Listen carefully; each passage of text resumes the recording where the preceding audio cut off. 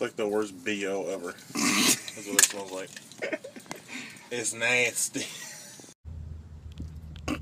What's up YouTube, Marty here. I'm just coming at you guys today with a little how-to video. Got my buddy Dan. How's it going? So we're working on my 2000 F-150. It's a 4.2 liter V6. Yeah, that's pretty much that. Actually taking apart the rear end today. Did some axle seals and bearings, so we're just going to show you how to take it apart. Alright, so we got here is an 8.8 Ford. This will apply to 97 to 03, probably newer too. It's got a basic overview. So you're going to start when you're going to pull the cover off. It's 10 half-inch bolts, and then you're going to rotate it so you can see this little guy here. And we're going to unscrew that. It's an 8 mil. Pull that out.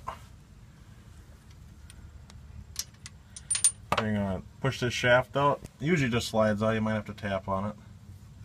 Okay. Put that in the parts bucket.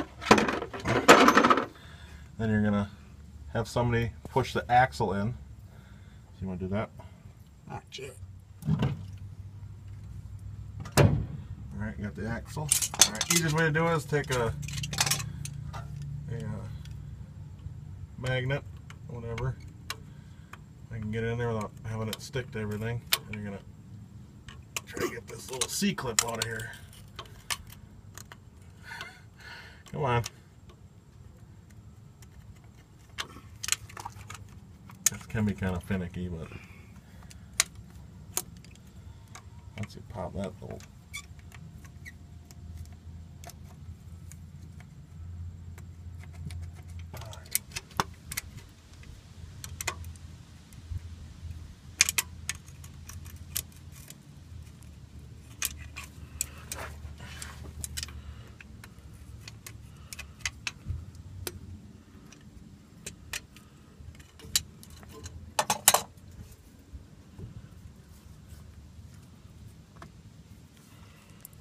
you might have to work at it with your hand just to get it to pop loose.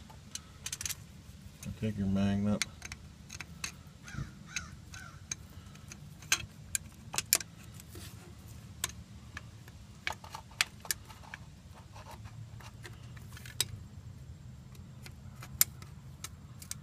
Get it out. It might take some doing. They're kind of a pain in the ass.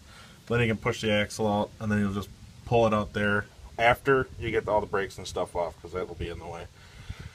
But yeah, that's how you get an axle out. Works for this other side too. And honestly, this is probably going to be about the same for just whatever you're in. Just it's going to look different. So yeah, that's it. Once you're done, put it all back together. Get the C-clip back in. This is a lot easier than taking it out. You just hover in there and pull her till she goes. And you gotta take your special little thing, rotate it so you can get to the hole, put it in, make sure the axle's far enough where you can put it in,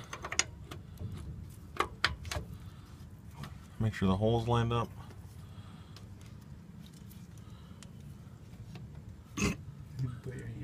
There we go. So the gears will move around, so just make sure they don't fall out. And you push it in, get it lined up, and then you'll put your bolt in, tighten her down. Use a new one, it's usually recommended, but the old one's usually fine. And yeah, that's it.